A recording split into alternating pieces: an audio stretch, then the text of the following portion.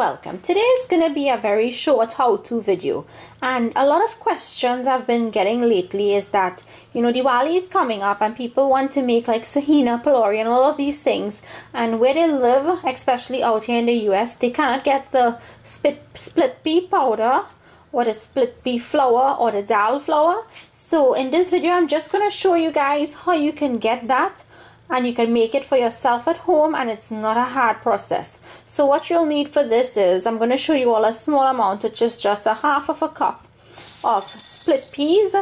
And if you can't even get this in your supermarket, then you can use the garbanzo beans, the chickpeas or the chana.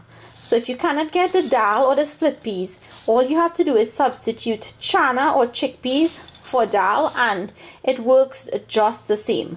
So you take your split peas or your dal, and then you go over to your sink and you're going to rinse this until the water runs clear. So I'm going to do that, and then I'll be right back.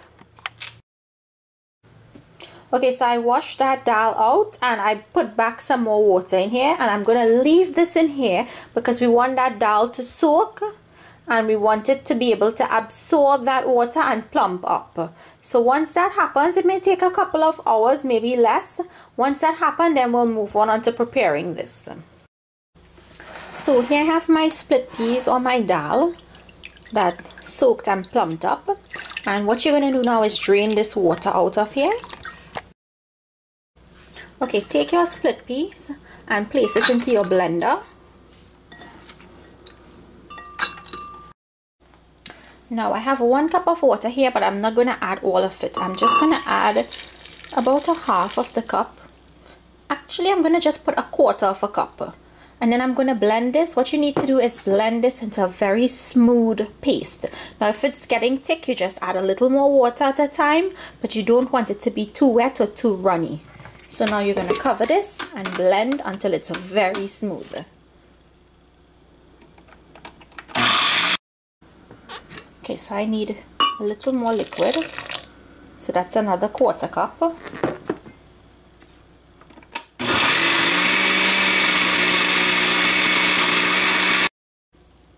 Okay, so for that half a cup of dal, I use half a cup of water. So let me just show you all the consistency that you're looking for.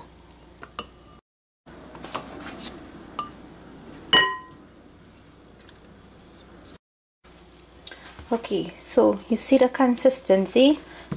This is what you're looking for.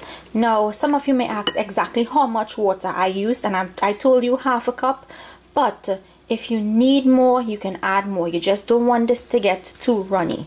Now I just want to show you all how smooth it is. It's not lumpy, it's not very chunky, it's a very smooth paste. Now with this, you can add some flour to this, and you can make your own split pea paste for sahina, or you can use this to make pulori by just adding the correct amount of flour to this.